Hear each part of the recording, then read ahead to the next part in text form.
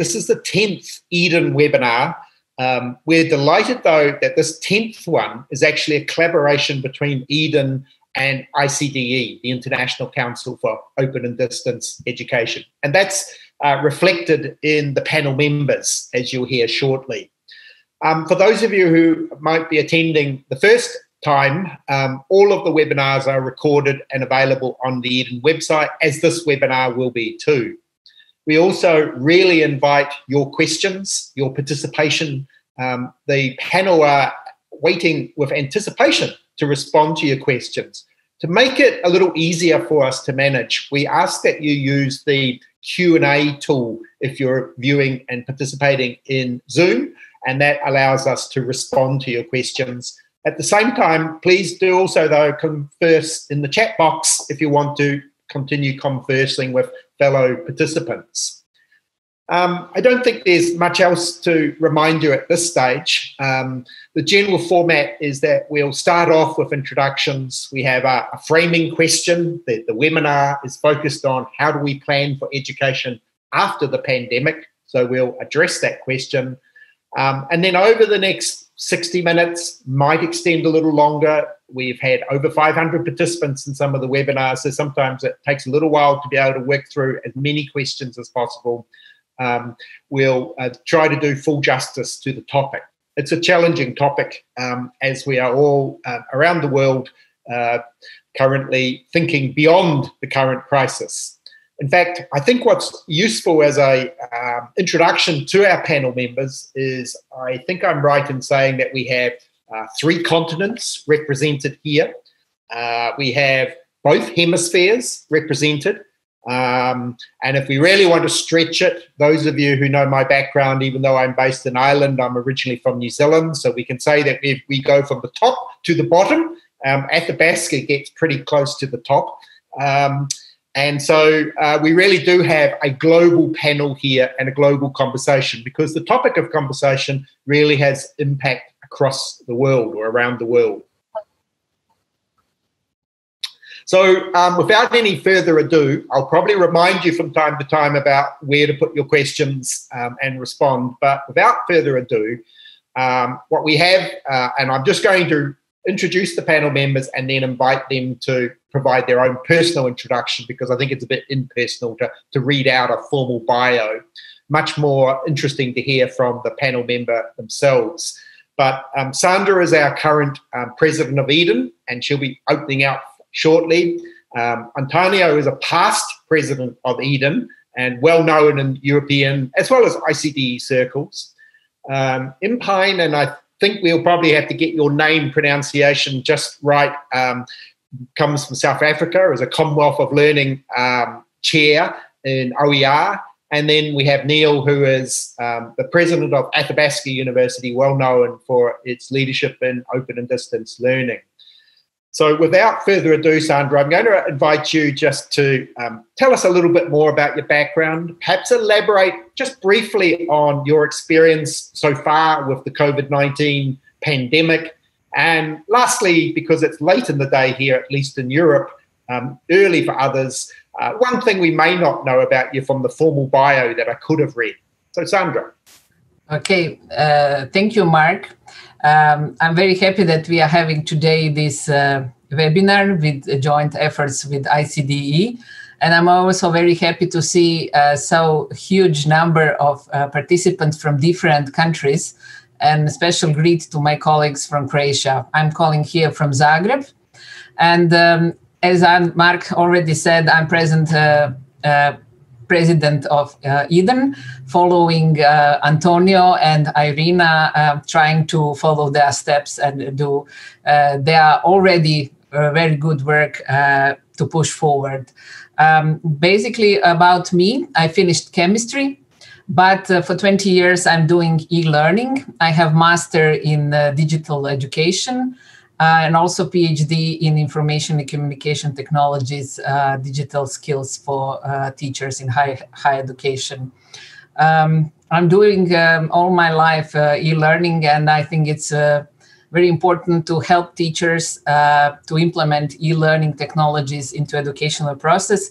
So currently I'm Assistant Director for Education and User Support at University Computing Center at University of Zagreb.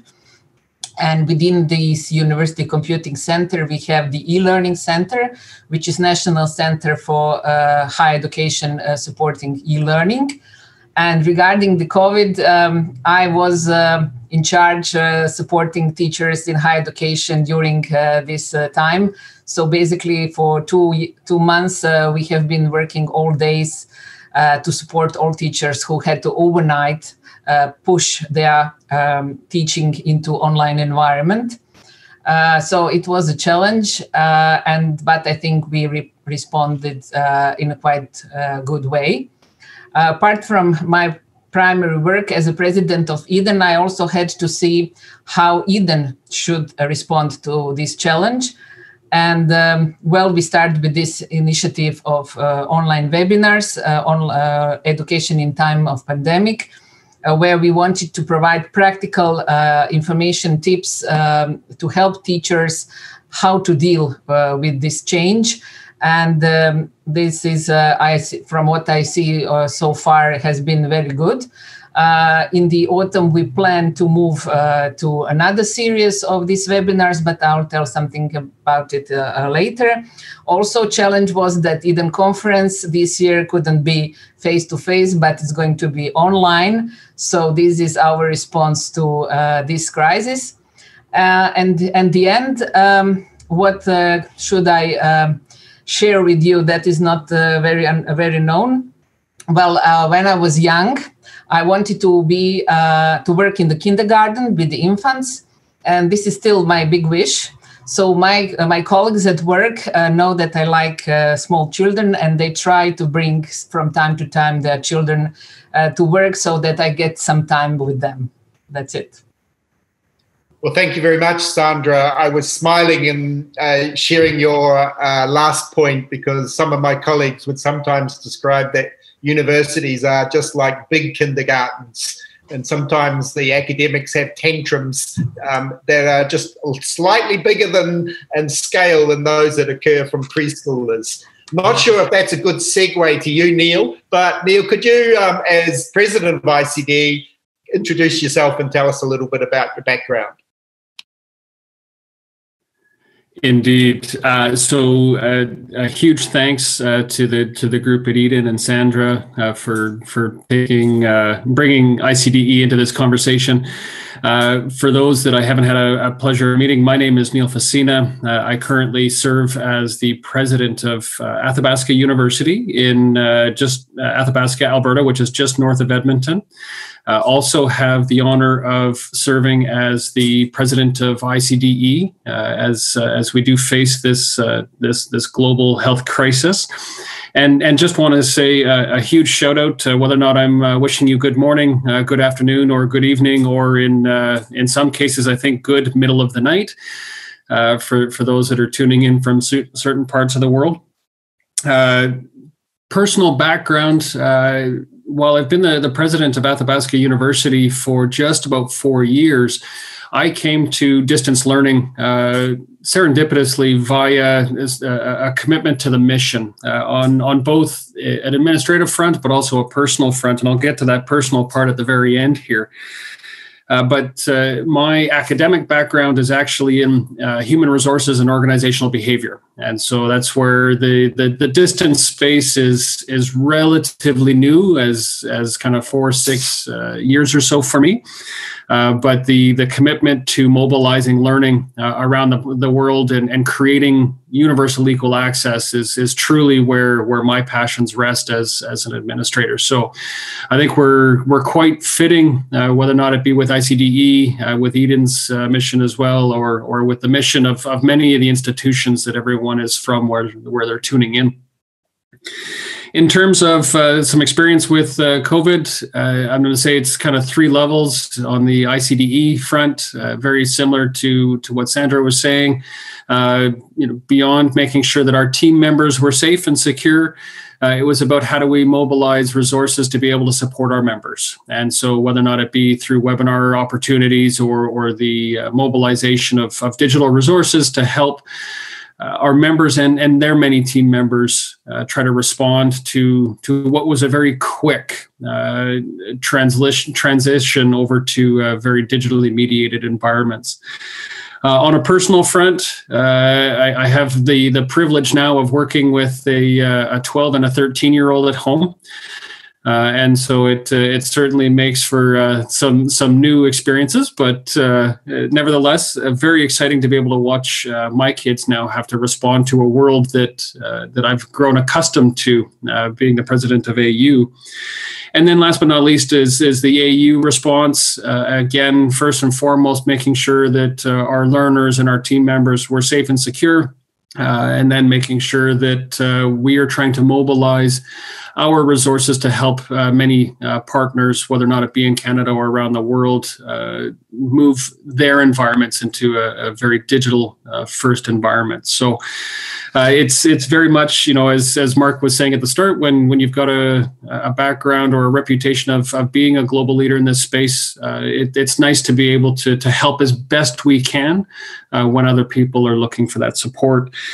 To close the loop around something you might not know about me and how I came to distance education, I actually did my wine education certification via distance. And so I know what it's like to do something which many would expect is very physical and quote unquote lab based via distance. And so, it's I've got the experience as the administrator, but also as the learner. But with that, Mark, I'm going to turn it back over to you. Well, thank you very much, Neil. And that's an interesting experience that I personally didn't know about. So I'm not sure how you pour wine down the pipe as such. So clearly that helps to answer the question that has come up over recent weeks and months about can anything be done online? And I think generally the answer is yes to that, but perhaps we may discuss that further in the panel. Mpine, can I ask you to give us a little bit about your background for the participants in today's webinar?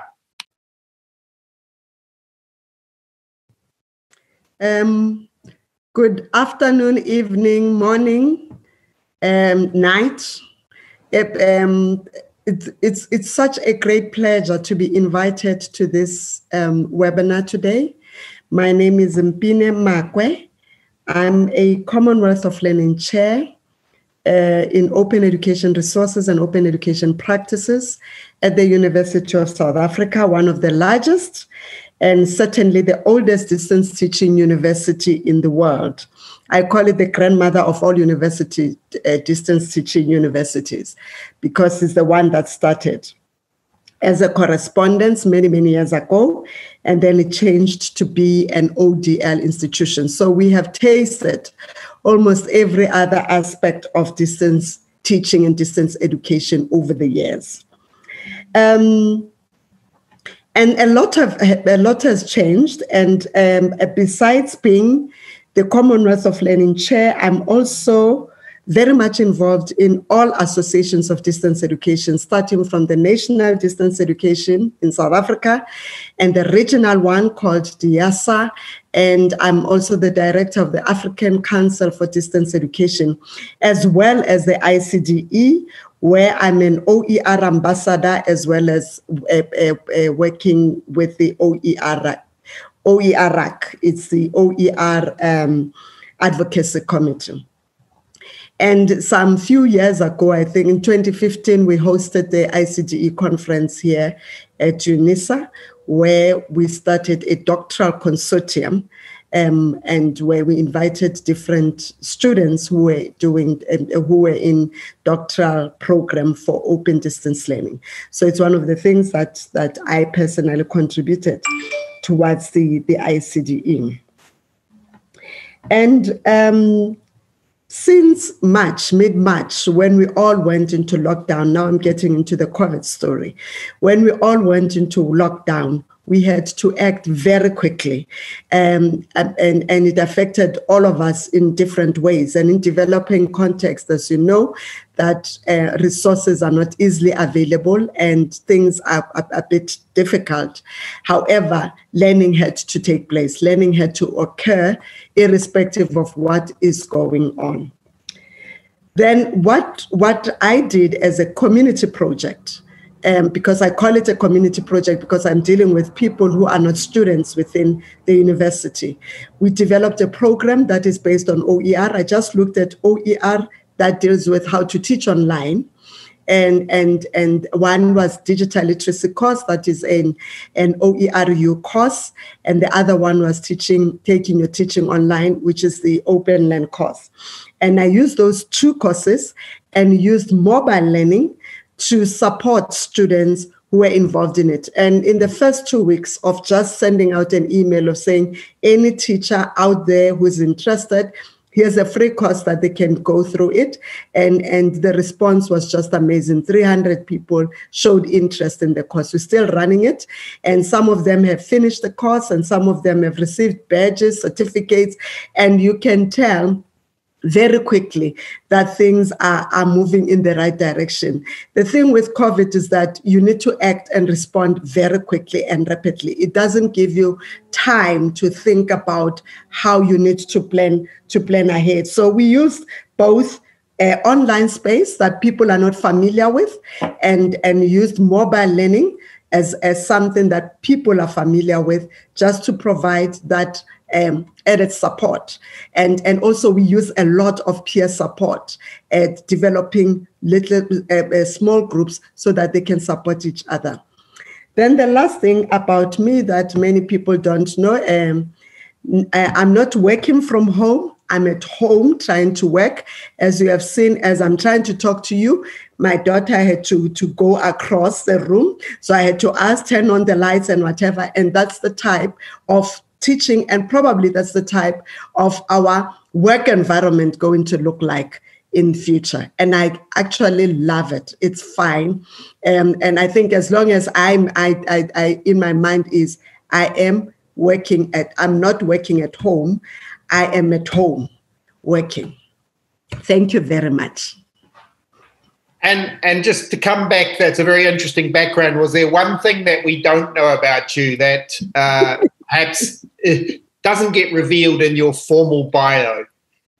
Oh, okay. In my past life, I was a journalist. Worked for a newspaper for a while before. And when I got into higher education, I didn't know that I would last for a year.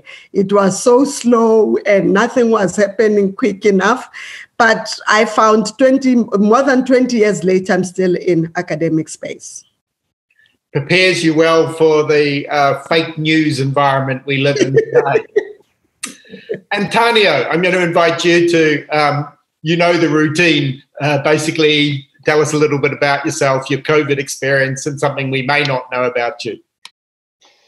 Okay, well, thanks a lot, Mark. Well, first of all, I would like to thank the invitation, the kind invitation. It's a pleasure to be here, well, to have the chance of participating in this session, this debate, and also to share it with a lot of friends, which is also very, very nice. Regarding my my brief presentation, well, as well most know, I'm an associate professor at the Open University of Portugal. I'm currently the head of the Department of Education and Distance Learning. And well, in the past, I've been a president of Eden, as Sandra has already mentioned. But even before that, I was also a pro-rector at the Open University of Portugal. And at that time, my task was exactly to conceive and manage the transition process or the transformation process from a paper-based university, a paper-based distance university, to a fully online university. So in a way, this experience is not is a little bit acquainted to me, although the timing is quite short. This turnaround, so it's something that sounds familiar to me. Well, my basic training is in philosophy, so I'm a philosopher by training, and have a doctorate in philosophy and all of this. I'm a true PhD, which not much can be proud of. And of course, besides my work at the Open University of Portugal, I'm also a researcher at the University of Lisbon. and was collaborate with other universities around, well, Europe and the world.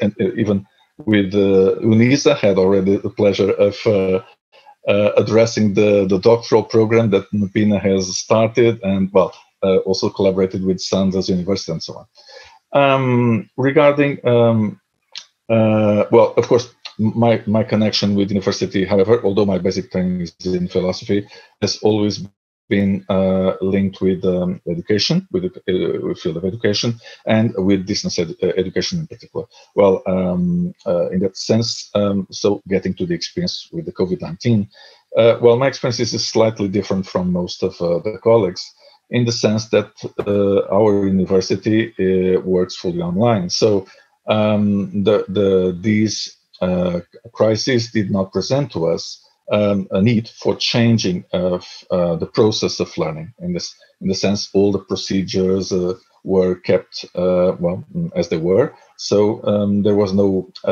big impact regarding the learning process or teaching and learning process.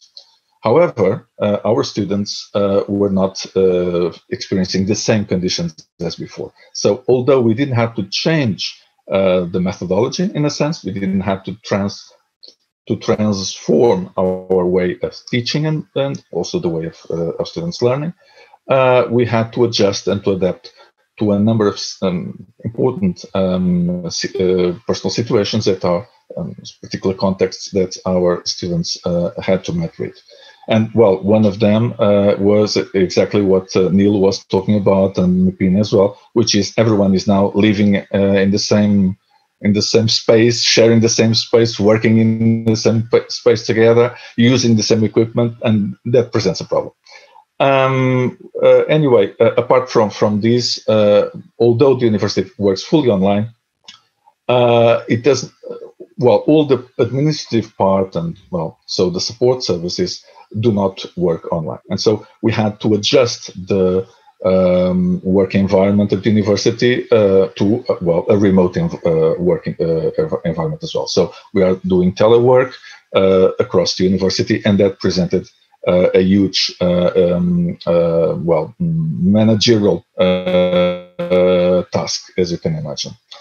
Apart from it, of course, given our particular expertise and experience, we have been, well, most of us, myself and my colleagues, have been asked by other universities and schools and, well, institutions and the teacher communities and all of these to share our knowledge with them, to support them. And we had even started something which I think is quite interesting, which is a community that was actually, well, created and managed by the experts in open and distance learning in Portugal. So the experts community had started an online community to support the transition of the other colleagues to online learning.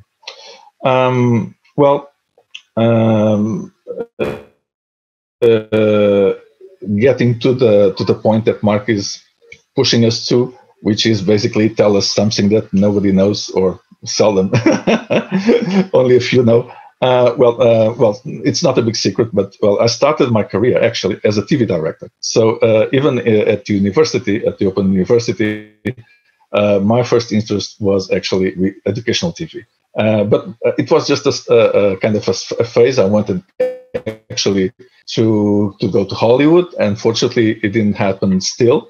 I'm still counting that I'll get there somewhere in the future, somewhere in the future. But anyway, that was my big secret. But anyway, so it was also interesting, given that background. For me, it was a kind of a personal curiosity to see how much attached people are to using Zoom, which is quite interesting, given that particular experience. So back to you, Mark. Well, thank you very much, Antonio. And I had an ulterior motive. I now know things about all four of you that I didn't previously. But I guess to be fair to not only yourselves, but to the format that I put there as a question, I should share something about myself. I didn't pre-script this because there are a number of things I could share. I don't think any of my colleagues, at least those on the panel, know this. There may be some of my colleagues that I work with, but my real name is not Mark Brown. And I'm not going to elaborate any further. You can do all the internet research you like, but I've lived with this name for quite a while, but it's not my real name. So on that intriguing note, and not wanting to side rail us, we're here to talk about education and planning for education after the pandemic. I note there's already a question that in itself, education after the pandemic, what sort of time frame are we thinking about? But I'm going to ask Sandra, and we'll just stick to the same order initially, and then we're going to mix things up for the participants, and we'll hopefully get the questions that you're posing in. We haven't got many questions yet, understandably, but as we get underway a little bit more around the question, please do share your questions in the Q&A box. So the question is, how do we plan for education after the pandemic? Sandra, what should we be thinking about right now? And I will just put a couple of qualifiers. Because we are an international panel, I wonder to what extent that thinking changes depending on when your semester cycle is and where you are located. So those are considerations we may have to think about. Sandra. Yeah, thank you, Mark. I think that there's no clear answer because there are lots of different educational scenarios and lots of countries, lots of different heritage and cultures and way of education. So everyone will adapt to own needs, what they think is the best. But coming from traditional universities and very traditional environment where the only education which is really appreciated is the education which is done at the universities or at schools physically. I would say that people really need some different, some very strong push to make changes. And I'm sure that some of them will try to go back to the time before. Although I think that on this way they will find out it's not possible. But from mistakes we learn. So basically it would be good if everyone would start to think now how to improve the education, teaching and learning, to define new strategies, short-term or long-term strategies, how to include digital technologies is in a blended way or online way, fully into educational process, but all things that should be included into this. And I can elaborate about this a little bit further. But basically, it is hard to change the mindset of people. And I think this is what we have to focus on, because it's not only teachers and students, it's also management, administrative, parents, community, society as such. We had seen the rise of MOOCs. They were really something new, but they're still here, but they didn't change everything over the night. With open the education, we are working on it, we are pushing it so much, but still we are not making it as the mainstream. So there are lots of challenges, and I think that people who did fully face-to-face teaching and learning will try to find a way to go back, but they will find eventually that it's not possible to be. We are talking about new present and future present. There are no ways of going back. Thank you, Sandra. And I think you identified something very important that I should probably have made more known at the outset. Is in our panel, we don't only have geographical representation, different leadership roles, but we have different types of institutions. And I'm sure there are many people who are participating here today who come from universities or institutions that are traditionally campus-based. My own institution is primarily campus-based with a smaller online program. But Neil, I'm going to hand over to you because you're coming from a fully online institution. So I'm wondering how that question might look from your institutional perspective, but no doubt you're also having conversations with colleagues in more traditional institutions as well, particularly wearing your multiple hats.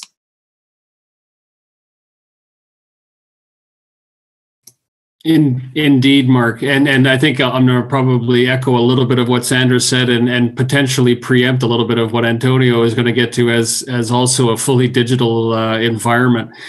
And I think something that I said in a different context was that the future of learning is already here. It arrived at the beginning of 2020. The challenge is that we weren't globally ready for it. The concept of technology being embedded and ubiquitous in education is coming.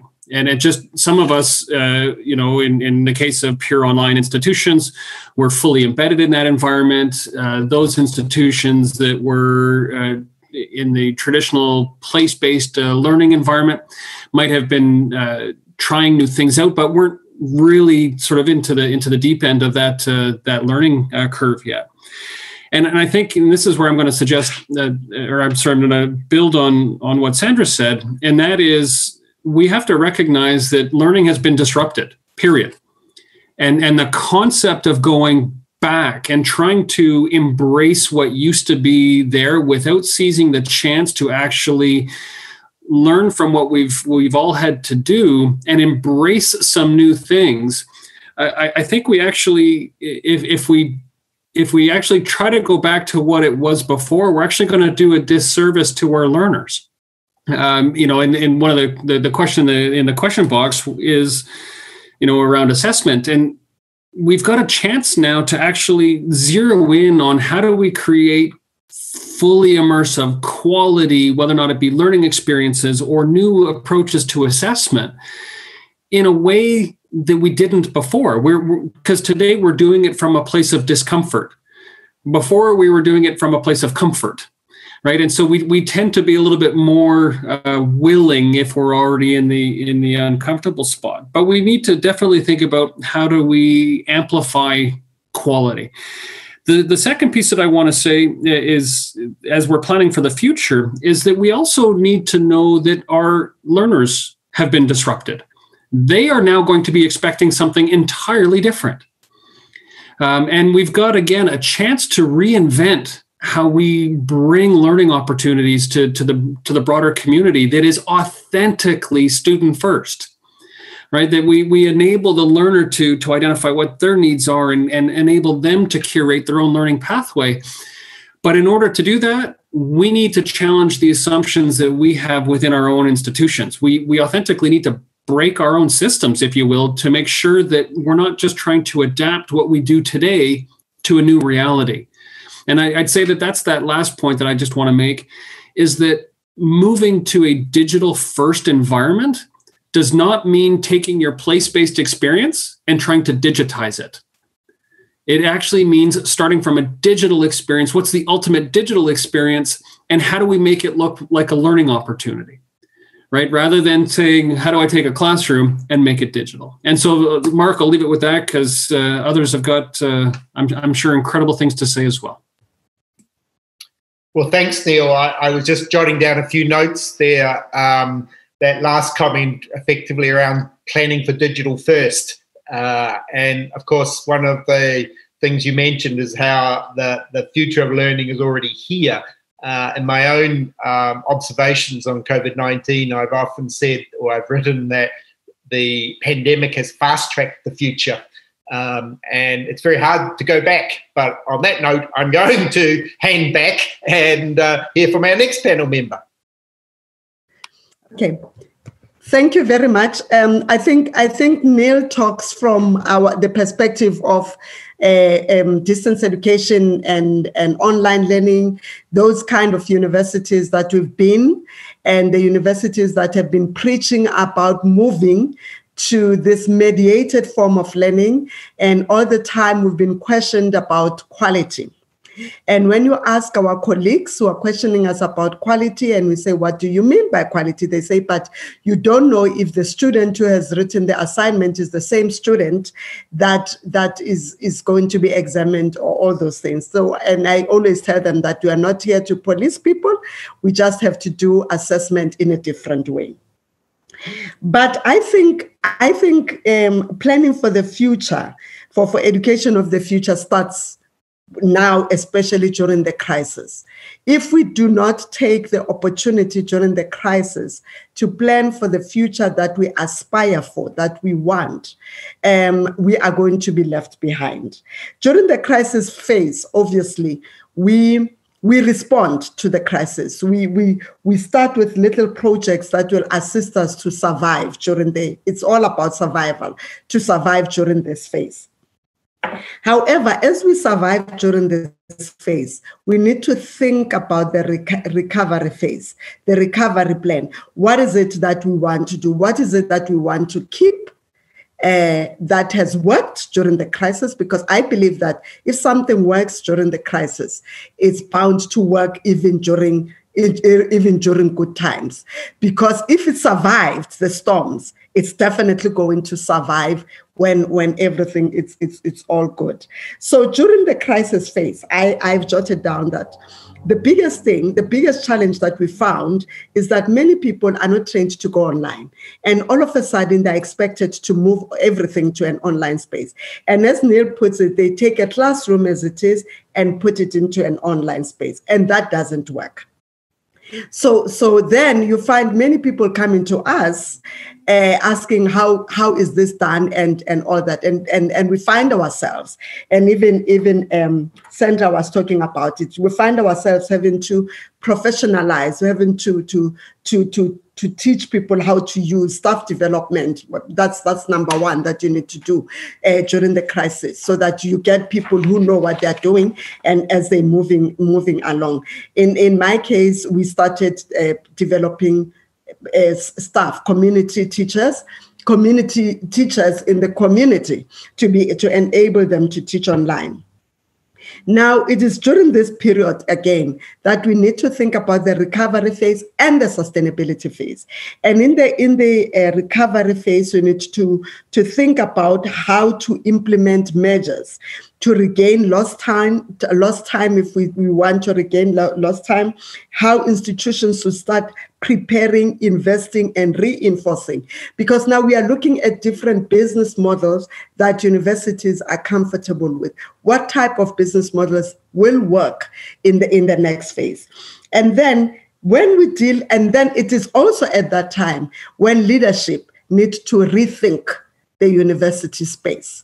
Leadership needs to rethink what the purpose of education is, which takes us back to the mission of education. Because even before COVID, we were already being told how irrelevant we are in higher education. We produce people who are irrelevant and all that.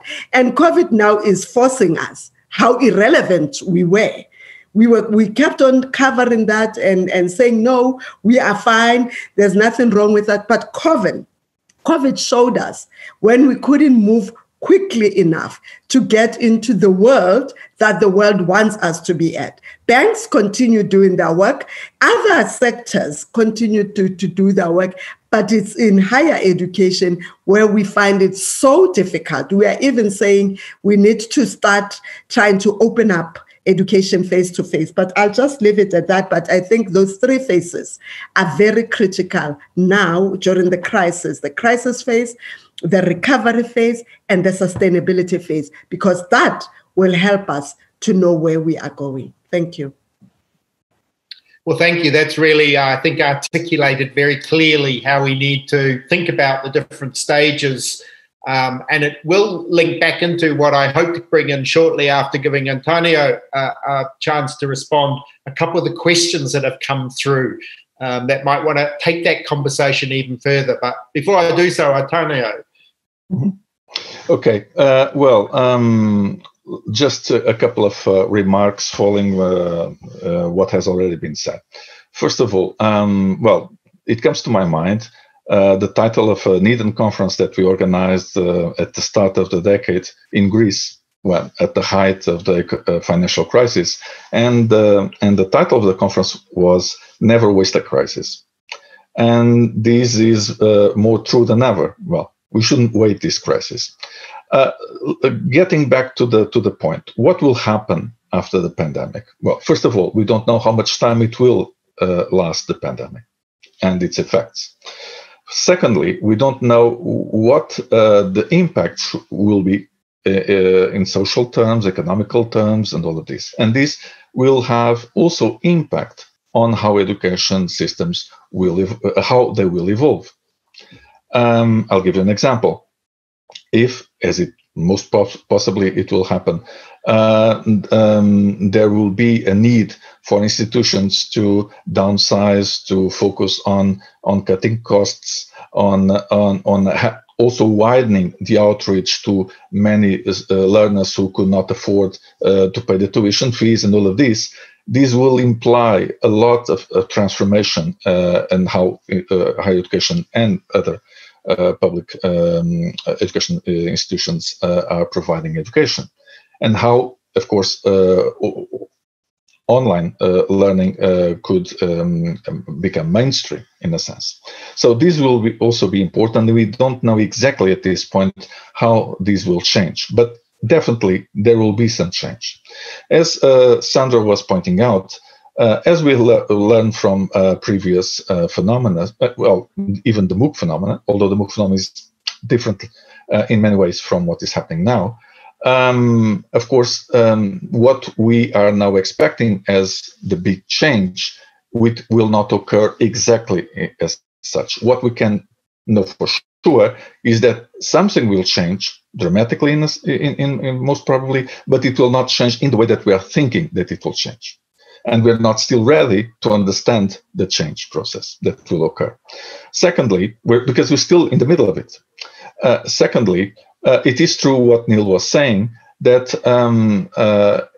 from a first point, well, a kind of from a first perspective, well, a prior perspective, we can say that what this crisis has clearly done was to accelerate to a large extent, and also to scale up what was already happening. So the digital transformation of the higher education system, for instance, was already occurring. But this has changed it overnight in the sense that it gave it a speed and a scale that we were not expecting that it would have. However, we should also pay attention to the fact that this increase in speed and scale is also creating a new reality that we are not prepared for taking into account. Because I'll give you an example. Even at the end of last year in Portugal, it was approved legislation, well, a specific law, an act, a Distance Education Act, in which there was a kind of a goal, a long-term goal that was in the space of in a decade, to increase the number of formal online learning students by threefold. Going from 10,000 to 30,000. Well, it just in 6 months, it exploded to hundreds of thousands. So, and of course, everything that was planned in that specific legislation or legal framework is now basically outdated. So this is something that it's not just scaling up and speeding up. It's a new phenomenon that we have to understand. As Sandra was also pointing out, there's what is most, and from my own experience, what is most difficult, and it takes more time to change, is the mindset. Basically, a transformation process, as the ones that we're discussing, is in its essence a cultural process. And we're basically changing the culture of learning and the culture of teaching. And that is something that is not just done by changing technology, methodology, it's more than that. And so, getting to the main question, how do we plan for education after the pandemic? I think that all the actors are called to have some kind of action. From a governmental perspective, from the perspective of top leadership, in terms of national leadership at least, or international leadership as well, it's important that new legal frameworks are designed that are flexible enough to be, in a way, facilitators of this change process. Secondly, it is also important that from institutional leadership perspective, sustainable strategies, mid-term and long-term strategies are designed and implemented that are designed in an holistic way, including all the main actors of their communities and having a clear focus on the cultural change of the institution. From the teacher's perspective, of course, one of the most clear lessons from this crisis is the fact that all the teacher training that has been conducted basically failed. And it was obvious that it was going to fail, because most of the teacher training that was conducted was not done in a how can I say, immersive way. So people learn to teach online without priorly having any kind of experience as an online learner. And that is a dramatic factor in this sense. Bearing in mind the experience that we had at Open University of Portugal, that was a critical aspect. The fact that we've made it mandatory that anyone could only become an online teacher after having first having an online learning experience, an immersive one, following the same pedagogical model and so on, it was critical, of course. From a learner's perspective, and that is something that is also an important lesson, and we should have known it before. Learners, they are not necessary, even if they are digital competents from the sense of, managing technology, they are not necessarily digital literates from the perspective of online learning. They have to be trained. They have to experience before. They have to adjust to this new environment because most of them never had that experience before. And so there is also the need to train students, to give them the opportunity to learn how to learn in this environment. So, of course, there are a number of other things. It's a complex issue, but basically I would state that it's also a lesson from the pandemic. We have to include also families and the communities. They play a major role in this, either supporting or exactly making some kind of obstacle to the changing process. Well, back to you, Mark.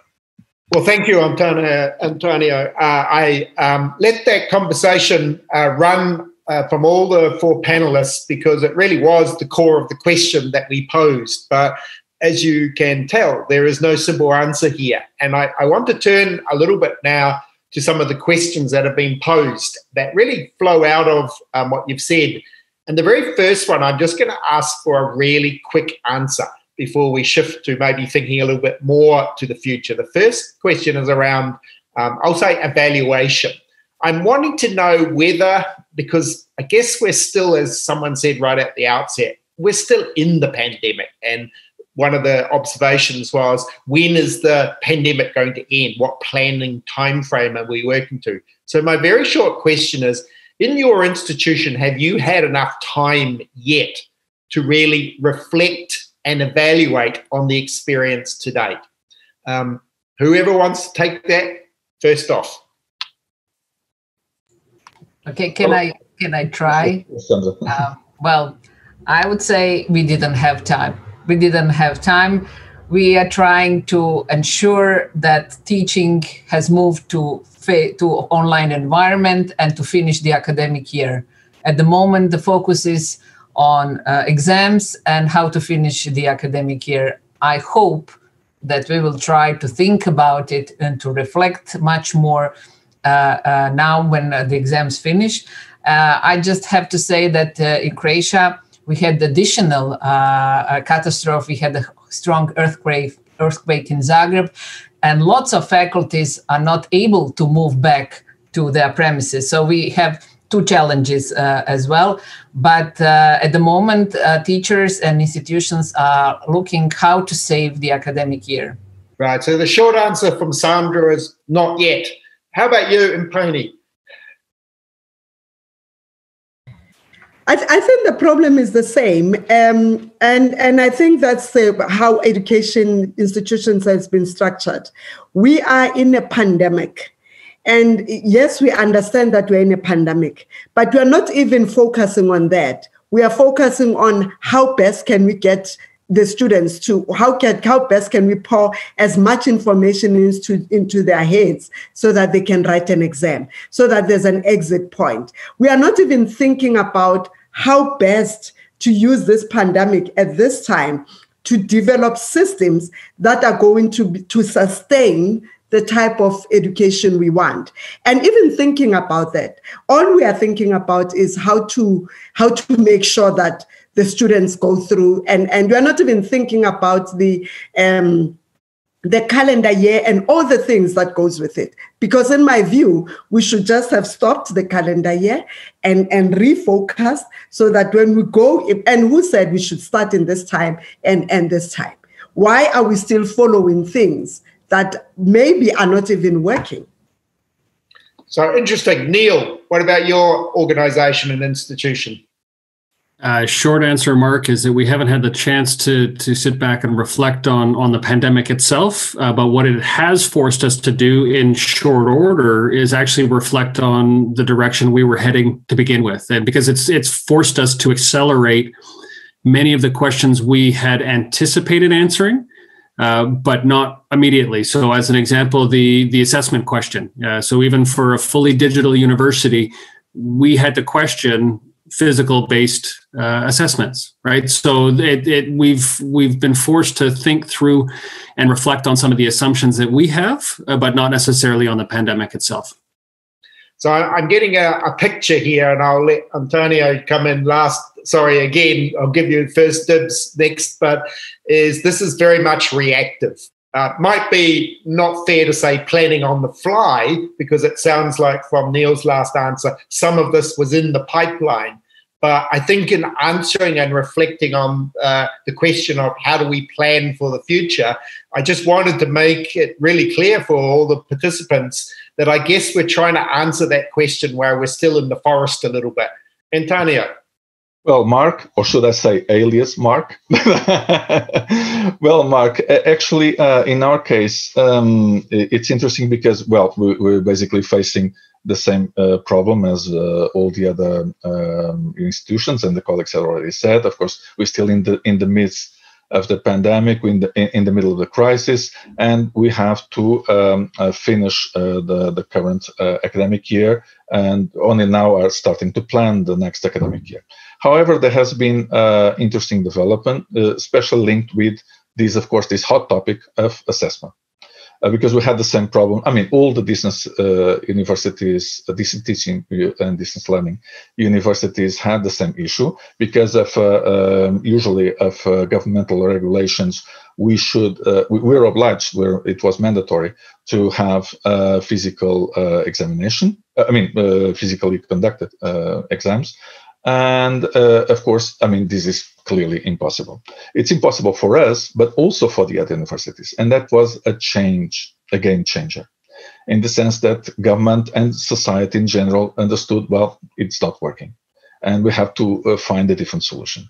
Of course, in this sense, I think there was a very positive development, not just regarding the university, but the community in general, the higher education in particular. People understood that not only it was difficult to adjust the examination process to the new new conditions, even to conduct it online, because there was, of course, all of these issues that are well known, but these also led to people start asking, well, but maybe this is not the best way to assess. And this is, for me, the most important thing. It's happening step by step. It's not clear still, but step by step, people are understanding that they have to change assessment methodology, and to change it in a way that it becomes much more a continuous process, and of course, a process that is related also on how we can collect evidences of learning outcomes, and how can we actually conduct a more, a better way of assessing the competencies that should be developed by the students. So, Tania, I'm going to park assessment up for the moment. We may get a chance to come back to that. I know that's a very topical issue. We've had webinars on that. But I want to ensure that we do have time to think about the future. The reason I just wanted to come in with the question, as I said, is I think we need to understand that our current reflections are a product of where we're at the moment, and we're all in different situations in different countries. But the question that I thought is very relevant that was posed in the Q&A is, what type of changes do we actually expect? The original question was how? How are we planning? But there's a what are we planning for question. And so, Neil, I thought I'll give you the first chance this time. What is it that you're wanting to see come out of this? Another way of looking at this, I know some institutions have been involved, my own, in scenario planning, but there's the concept of backcasting. What is it we want and how might we work backwards? But Neil, basically the question here is for all the panelists is, what is it that we should be planning for? Well, since that you asked me to start answering, well, one important thing that I believe that it should be clear for us as well is that this process has also transformed the field in the sense that we are now, the experts and traditional distance education and online learning practitioners, we are not now the owners of the field. We are just a small minority. And the actual field is now made up of all the other ones who are now practitioners, even against their will in some cases.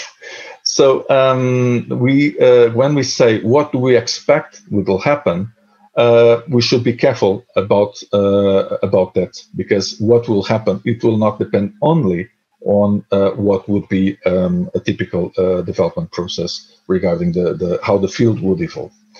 Anyway, what I would be hoping for in particular would be a clear emergence of good strategic planning regarding leadership, a new importance given by governments to legislation and regulation of online learning provision.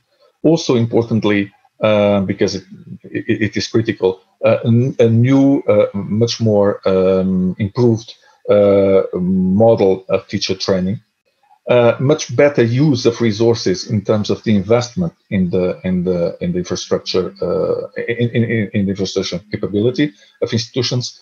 Also, very importantly, given more space, more opportunity to students to participate in the process of co-design their own learning processes. And well, I'll stop you there, Antonio, because otherwise you're going to leave nothing for anyone else to say. So without wanting to be too biased on the balance of gender here, I'm going to let Neil come in first, and then you can debate Sandra or Mpine when you want to come in. Neil. All right, thanks, Mark. Recognizing again, not wanting to lose the chance on seizing a crisis, I think we've got an opportunity to plan for the future that we want, not the future that is going to be handed to us. And so with us reimagining work, reimagining community, reimagining family, the need for learning is going to go up, not down. And so I think we need to plan for greater access. And the way that we're going to be able to do that is by bringing together the place-based and the digital. It's not about one being better than the other. It's about recognizing the value of each and how they can complement each other rather than try to displace each other. I think that's going to end up creating better choice for learners. It's going to end up creating better quality, whether or not it be on the digital side or the place-based side. But authentically, it is, to me, about trying to meet the needs of the learner wherever they are, and being able to adopt some of the pieces that we're seeing today out of force, but actually being able to mold them so that they actually create fantastic opportunities. But we need to actually seize it and say, that's the future we want, as compared to saying, geez, I wonder where this pandemic is going to leave us. Let's look at the silver lining on what is a very, very dark health crisis and say, how do we actually achieve learning goals that we've been talking about for a generation? but we can do it quickly now. We won't get it perfect, but let's at least make it there. Thanks, Neil. I see a lot of shaking heads, nodding heads, I should say, amongst the panel, and I hope that resonates with many of the participants. I'm wondering how that resonates with you in Africa as a continent and a developing continent, that shifting the discourse from education in a crisis to education for change. What's the sort of change you're hoping to see in Mpine?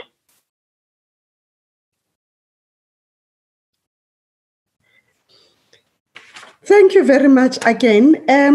I think also I also tried to check out what type of change that was brought in by earlier pandemics. We are not new in pandemics. They've been there before. And what is it that we have learned from them? And yes, they were there, but they had not been at the scale at which they are in right now. And if you can see other systems, how it worked, there were certain things that was happening, especially in the education sector.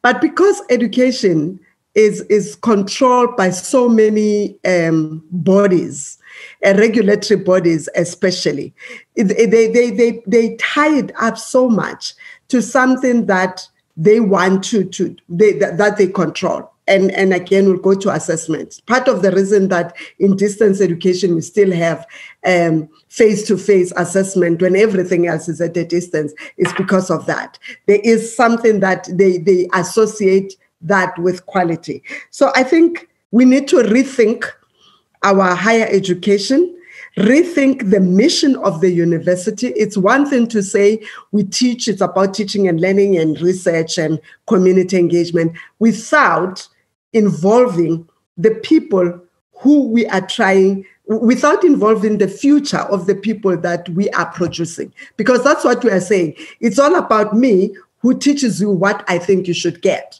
rather than you coming back and telling me this is what I can do. And we wonder why we are not getting innovative people. And we wonder why we are not getting creative people, because we do not allow people to be creative enough. We don't give them that space. I think for me, education needs to be a little bit open and a little bit creative so that then we can be able to move towards the future that we all aspire for, not the future that has been established by the industrial era and agricultural era. And also, I mean, it will impact on the time that we use for different things. Thank you very much. And Sandra, I'll give you the chance here to equally come back with that longer term horizon, the kind of future we want. Yeah, well, I would start from the point that actually we do have lots of strategies, national strategies on education. We have European Commission recommendations on education and digital technologies. So we have the background which can provide us to move things into action. What is the point that we are still not eager to make some changes and move from the paper to the practice? When the government decides that they want to do some changes, and invest the time and people into this, then we will have some changes. Otherwise, it will be just paper strategy and nothing else. But when you say to teachers, you have to change the way you are teaching, what does that actually mean? They have their workload.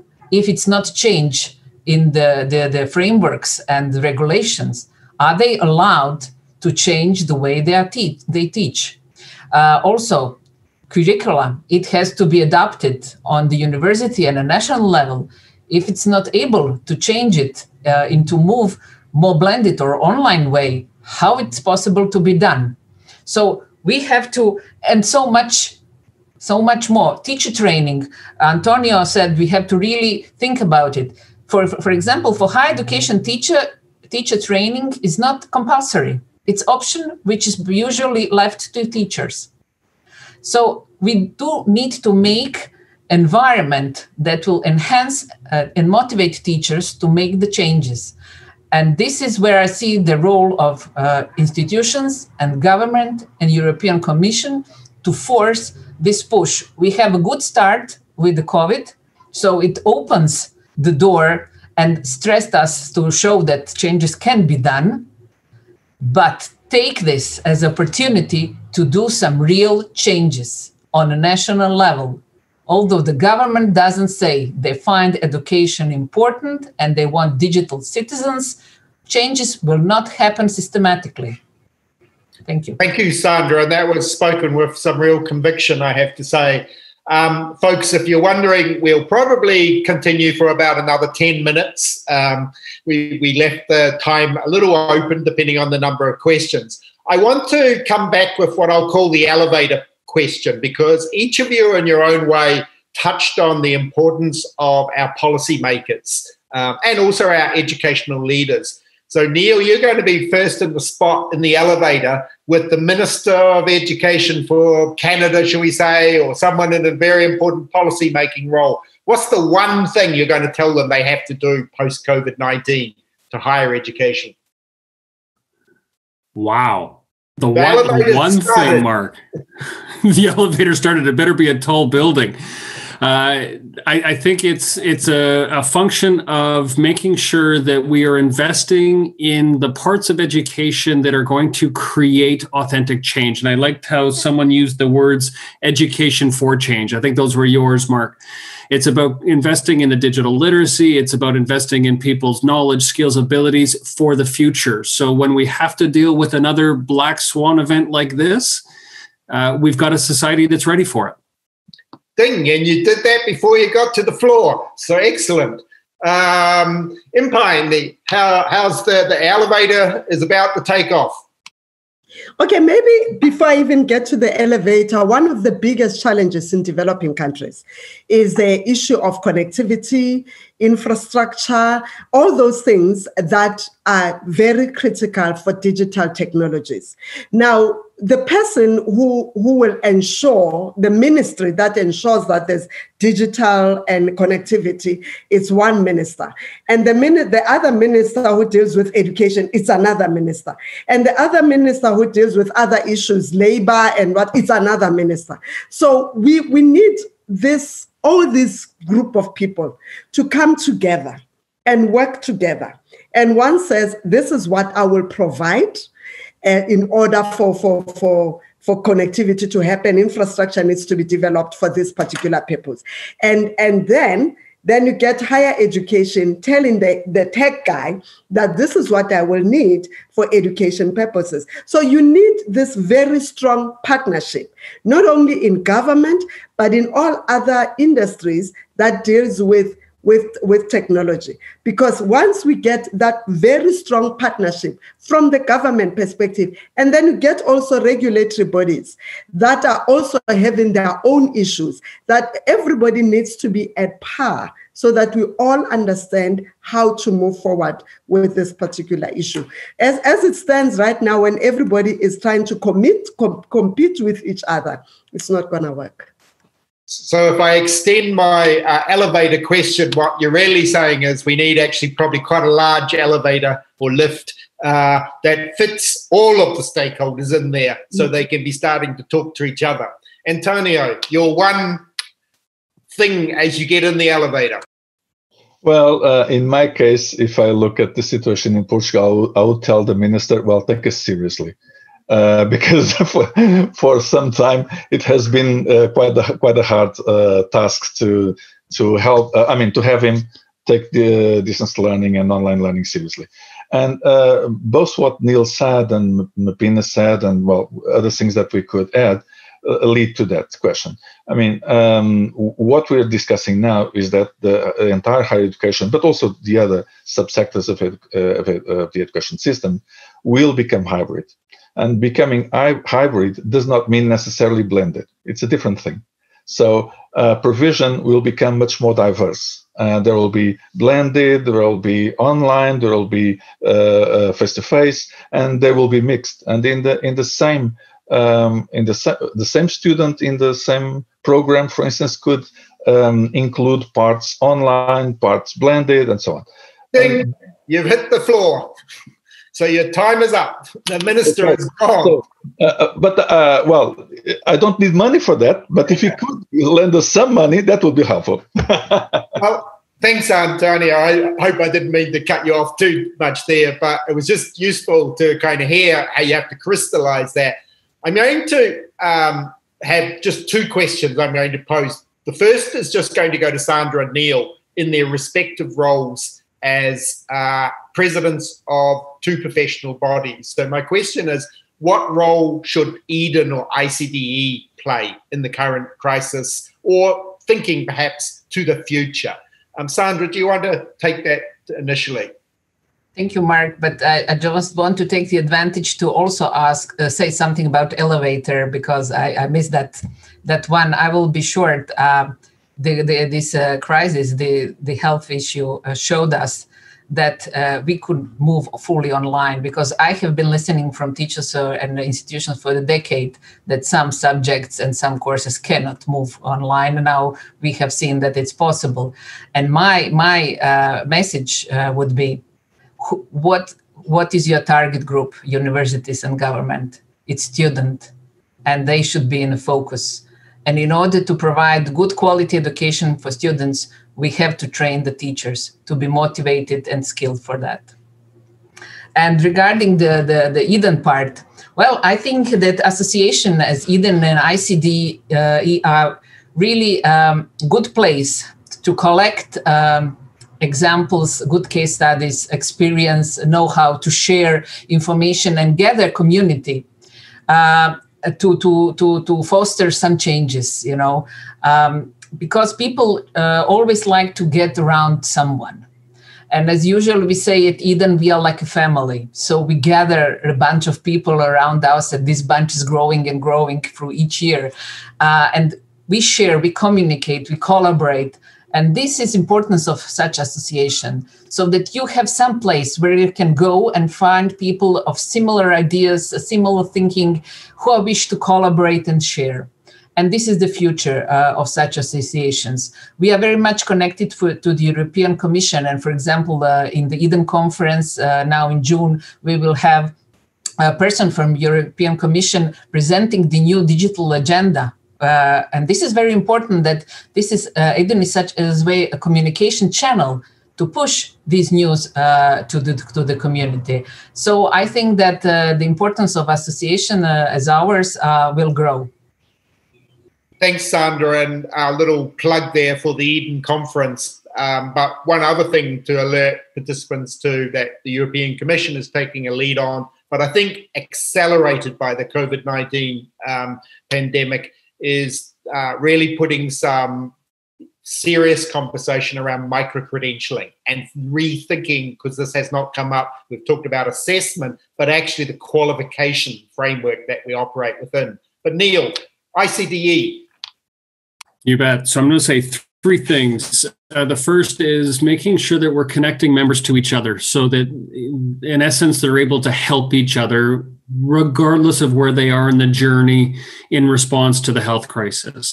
So for those that might be at the front edge of digitally enabled, then we can create communities of practice there. For those that are new to the digital space, how do we provide communities of practice and then support systems as well? I'm going to agree with Sandra. Another way that we can do it is advocacy. This is a moment to show how distributed learning is a viable alternative globally.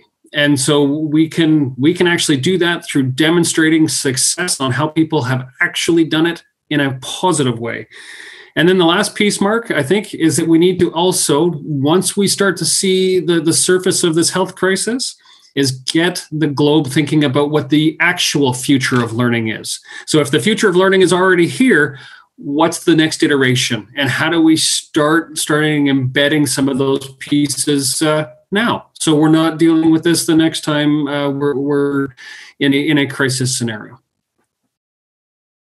Thanks, Neil. That's a perfect segue, I think, to what will be the final kind of wrap up for each panel member. Just a short answer, please. Just conscious of one eye on the time. So what's one positive outcome that we can already take from the COVID-19 experience as we look to the future? I know it's come up that it's a crisis as an opportunity, but what is that one opportunity or one experience? Antonio, first off, since you were the last at the beginning. Well, if I may just to add a small thing to the previous question, I would also add that both ICDE Eden are a stronghold and actually have a powerful legacy of know-how and expertise. So they're communities of experts, and they represent, well, in the case of ICDE, 9 decades, in the case of Eden, 3 decades of tremendous expertise, the best expertise in the field. And this is critical in order to facilitate the process that we were just discussing. As for the positive thing, I believe that probably, given all the circumstances, this experience has actually came out quite well. And we now have a tremendous amount of people, both teachers, students, well, families, and so on, that are engaged in online learning, that understand what it's all about, and they want to actually continue that experience. Obviously, they have suggestions for improvement. They would have expectations for improvement, but now they're online in this sense, and this has accelerated tremendously the development of the field. And this is probably, in my view, the largest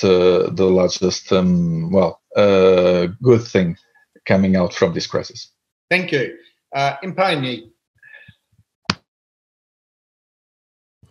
I think for me, what came out from COVID, it brought out the issue of people who don't have very, and all of a sudden we have that limelight that certain people do not have access to education resources as we expect them to be, and however, it also brought out this willingness and the need to do things differently from people, which has not been there.